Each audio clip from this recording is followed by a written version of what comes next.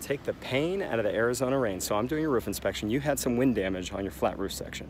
I'm gonna look at that. I'm also gonna show you all the shingles that you have going on there. It's gonna be a recommendation that you're gonna need to repair. Let me show you what I'm looking at.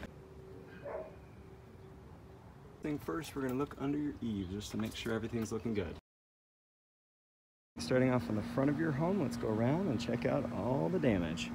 All right, first signs of damage, you have some blown shingles up here. Blown shingles along there, blown shingles there, broke shingles there, and then all on there. Oh yeah, and by the way, you don't have a flat roof anymore, really. You have just plywood up here. So yeah, we're gonna need to get that taken care of. That whole thing there for you. So lots of wind damage on your shingles here and there, as well as there, all along here. It's been blown up from the storm last night. Same thing with this whole rolled roofing system, came straight up, get blown up over. And then when we come up over the ridge, along here, right here, wind damage along this slope as well, right through here. Wind damage there, and coming up over here,